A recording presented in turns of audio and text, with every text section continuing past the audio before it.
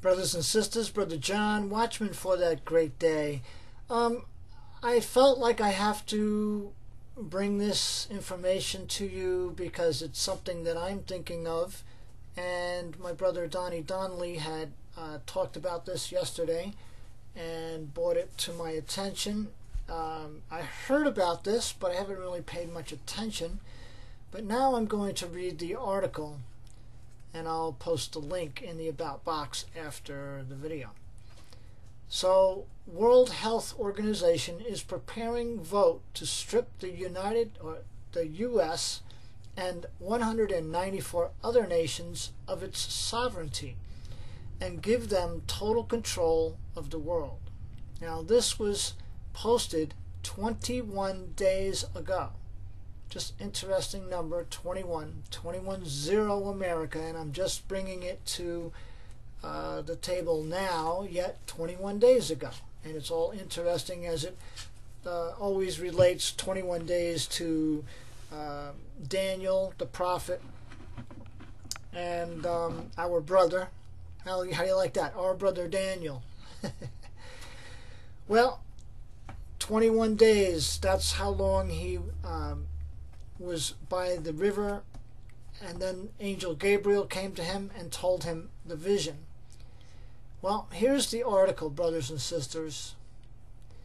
On May the 22nd, the World Health Organization, the WHO, will vote on whether or not to strip 194 countries, nations, including the United States, of their sovereignty.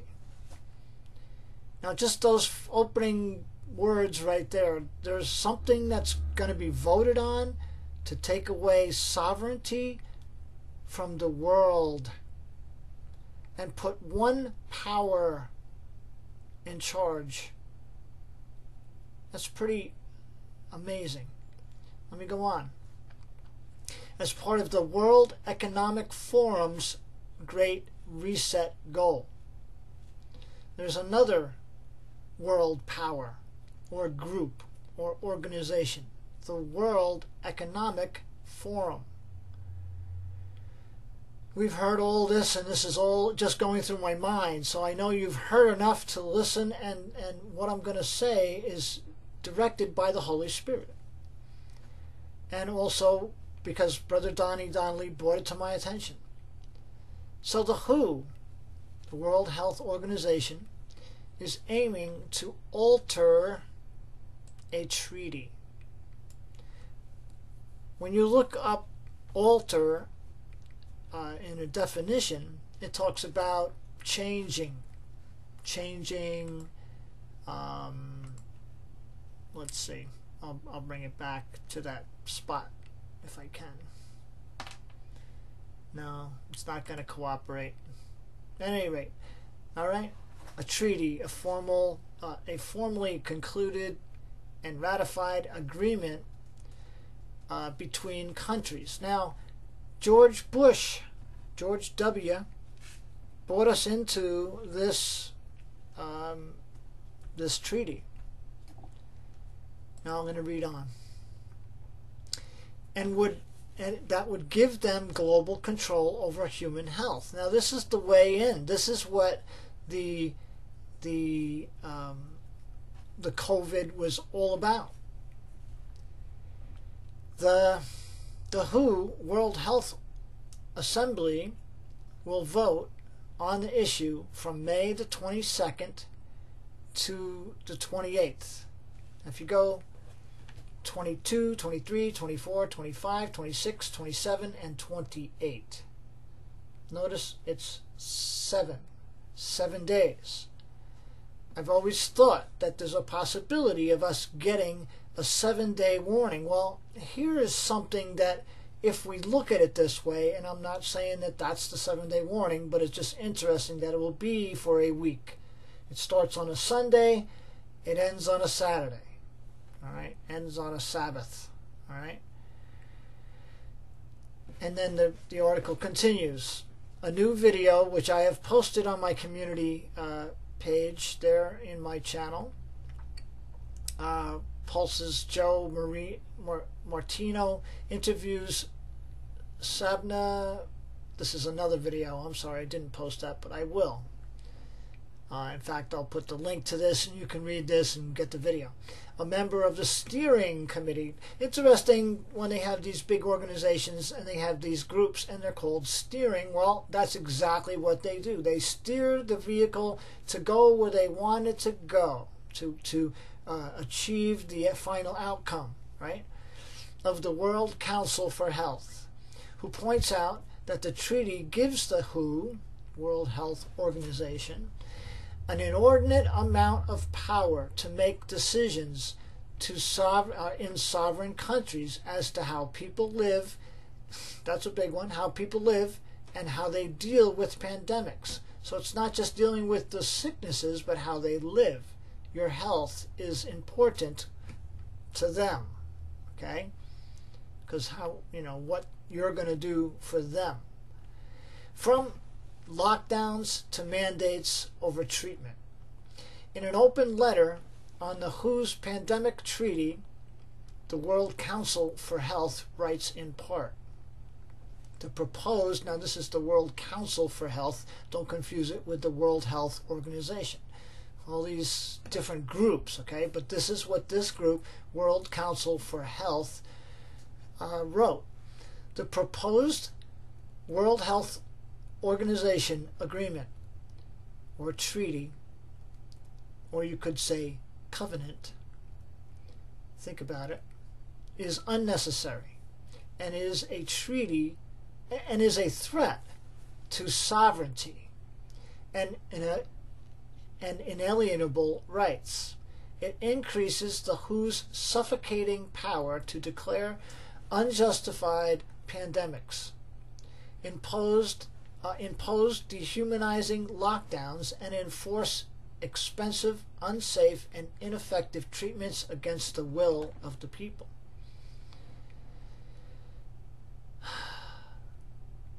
The mark of the beast will do that, will it not? It will cost the people more than money. It will be unsafe and unsafe because you will be separated from God if you take that mark. Anyway, it's the usual Marxist one-size-fits-all approach. Everyone will be on the same page and science will cater to global political whims. It will cost millions of dollars or more, and money will be laundered by them and their pickpockets. The WHO appears to want to push the treaty through quickly without public participation and input. It is undemocratic, it is unconstitutional, and therefore it makes the treaty invalid and unlawful, Muhammad says. That's the head of this group, the World Association. World Health Association, not World Health Organization. It can get confusing, brothers and sisters. All right. So he says, or I'm sorry, it's a she. Muhammad says, she also made note of the many WHO health policies failures due to their conflicts of interest. It is much worse than we thought. The rule change includes very dangerous amendments, 13 of them. Notice the number, 13. 13 is depravity and devastation, destruction, judgment. 13 is not a good number in most cases, especially in this case.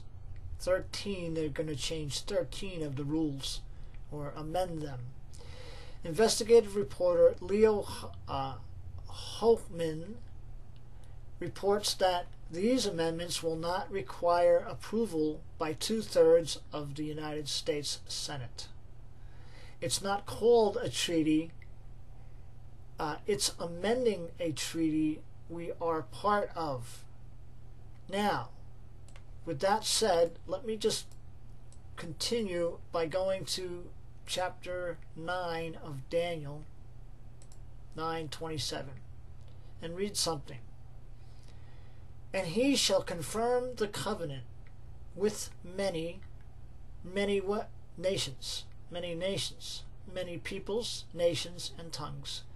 Who is it that sits, right, on the waters? The whore that sits on the waters, right? And what are the waters? Peoples, nations, and tongues. All right. So we have 194 plus nations of the world that this thing will cover. So he shall confirm, whoever this he is. All right. He shall confirm. It could be that we're looking at the fourth beast on the earth, because it is going to devour and stamp on the residue, and it is in the days of these kings, when that fourth beast rises, that the Lord God, our Lord God, will set up his kingdom.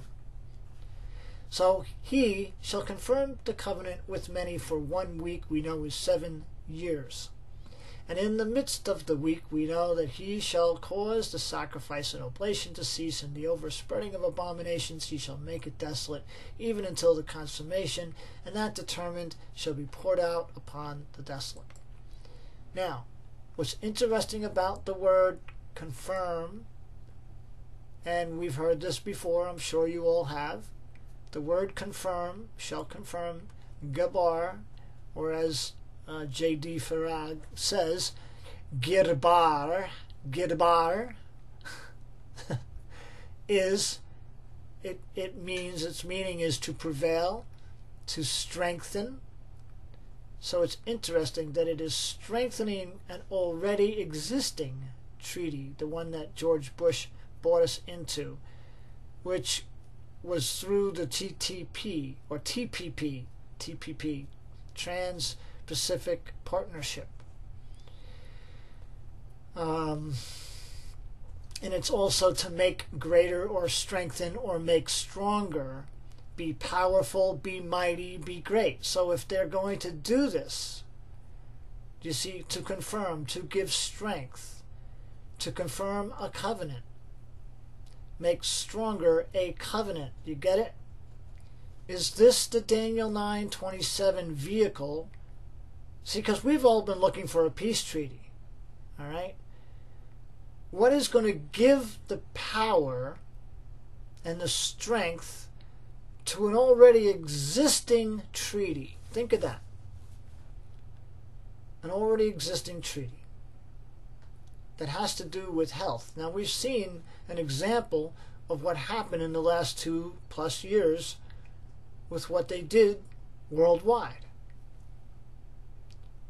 So now we're talking about the World Health Organization being an entity of its own power, being able to control further in all countries around the world once there's an epidemic or whatever, okay? But they will have sovereignty. They will take the lead in any outbreak or anything. So it's a world government entity, whether it is, remember, the beast has many facets.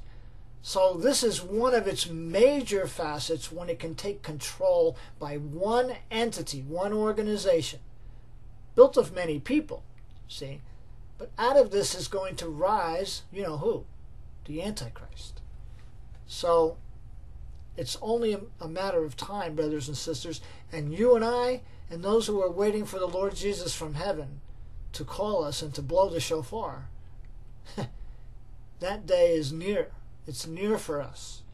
We're not waiting until, if they should pass this thing, it's just going to give us a more narrow time field to watch. Okay, so let me continue a little bit here.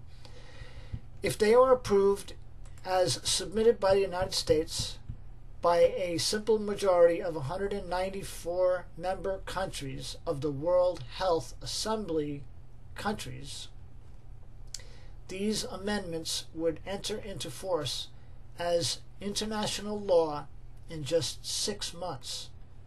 6 months. Yes, 6 months. 6 months from 21 days ago. Well, no, actually 6 months from the time they vote on it. If they vote on it the 22nd through the 28th. But it's interesting that that's 22nd through the 28th is a 7-day period. How long was it before the rains came and the floods came and took them all away? That the Lord said it would yet be 7 days to Noah? Could this be a 7-day warning? I don't know. But I'm going to tell you this. There's a lot happening, and the beast is quickly rising in front of our very eyes. And it's not a time to be complacent about what is happening. We're seeing it. How can you be complacent how can you even not see that the Lord Jesus Christ is close to coming to get us, to take us away? All right? He has to come before this beast can rise, and we're seeing the beast, setting up, and we're seeing, like things popping up here and there. We know what's going on. We're not blind to what's going on. So that puts it around November, all right, if they vote on it in May, this right now, the 22nd. Interesting, May 22nd. 22nd to the 20. I mean, come on, brothers and sisters. 22nd to the 28th. Our administration is actively destroying the Constitution by making us part of a global new world order. That's by the writer of this piece. It essentially, which is true, it essentially wipes out 194 nations' sovereignty, says investigative reporter James Roguski. Mr. Roguski has a website with information at don'toudare.info. This gives us one world government in an instant. Brothers and sisters, when they shall say peace and safety, then sudden destruction. The time of the UNGA, the UN General Assembly meeting for the nations, starts September the 13th. If you go back just a few months, you've got somewhere around June. We're all looking at, there's many people looking at Shavuot, all right? Pentecost, all right? That's June the 6th. We're all watching at this point for what's going to happen by the end of May. I'm watching whatever's going to happen between now and the end of May. I just wrote a letter to Brother Stephen Dexter, and I appreciate his timing, and what he has done is brought us mostly to June. All right? Anyone that has seen his videos, and I still always refer you to go and watch Brother Stephen Dexter's videos because they are so awesome. His timing considerations and the calendars and all of the things and the parallels that happen on these particular times. So without further ado, I'll just tell you, go watch Stephen Dexter. All right? His videos, parallels, and it's a great thing. But that brings us to the end of May. June the 1st, as he says, would start the tribulation timing. There is a window, if we should be here the 1st of June, there is a window between the 1st and the 24th or 5th of June. There is a window. But if we are here after June, then we don't know, according to the Psalms 90:10, because Israel, the fig tree generation from the 25th of June, say, right, if we're here the 26th of June, if we're here then it doesn't leave enough time. I mean, I just got the thought that maybe Jesus said that for the elect's sake he would shorten those days, so maybe that is shortening. I don't see how you could shorten the 7 years, but the time of it, and even in Revelation it talks about a third of the stars will not give their light, and a third of the moon, and a third of the sun for a third of the day. So that in itself, in essence, could be taking away the hours, but yet the days go by quicker. So it's, instead of it being a 24-hour day, it's a 16-hour day. That could be what Christ Jesus meant, our Lord meant by for the elect's sake he would shorten those days, all right? Because it's actually in Revelation chapter 8 where it talks about that. I forget exactly what verses, but basically it talks about the sun and the moon are smitten and the stars and all that, and it's a third and a third and a third and a third of the day, a third of the night. So you take that into consideration. You cut 24 hours down by a third, you got 16 hours. At any rate, this is very important. Go to the website. I'm going to post this article in the About box. I already posted it on my community page. It's important. We're watching. We're waiting. I love you all, brothers and sisters. I know that times are tough. Believe me, I know. If anyone knows, I know. My whole life has changed around. I don't have the same ability to do things that I used to do. You know, because I had all the hours. I had 8-hour days. I was able to do my work, make videos, read and study, and do all the things. But now I rely and count on you, brothers and sisters. I count on you sending me videos and sending me emails. So please, you know, introduce yourself. I love to email people, and I do get a lot of emails, but I try to send the emails back. I always reply. I always try to reply. But thank you for the things that you've sent me before, email-wise, brothers and sisters. I appreciate every single thing that I get. And you're all so important to me. Important in my life, for this channel, for this Watchman for That Great Day channel, for the life of this ministry. All right, you're all a blessing to me. So continue to watch, and remember, God does not give us a spirit of fear. The closer we get, brothers and sisters, to the timing, right, as we're seeing that day approach and what's going to happen the 22nd to the 28th, be not afraid. The Lord has conquered all, whatever they're going to try to do, whatever they say they're going to do.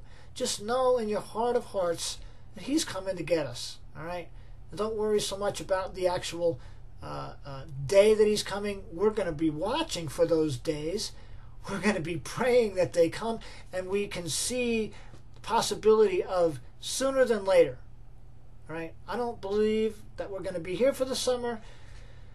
I pray not. I pray that we're out of here before June. All right? Before June at this point. If we find ourselves here on June the 1st specifically, and wake up on the 2nd of June, then we have to continue on. We have to continue to watch, but it'll be only a few more days because we're all watching those people, at least now, that are looking at Pentecost.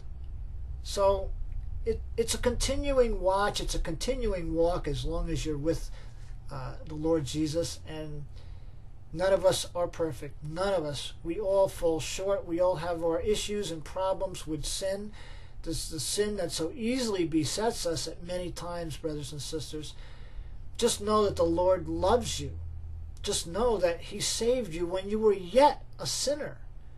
Are we perfect because we're saved? No. So look up, trust Him with all your heart, and get ready to hear the sound of the shofar, which hopefully we'll hear very soon. Take your earbuds out.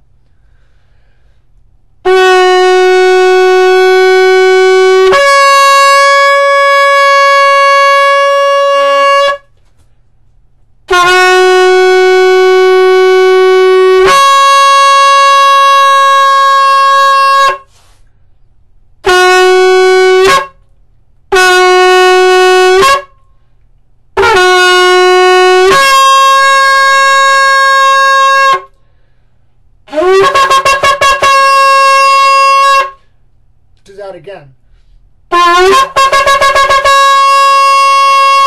Hallelujah!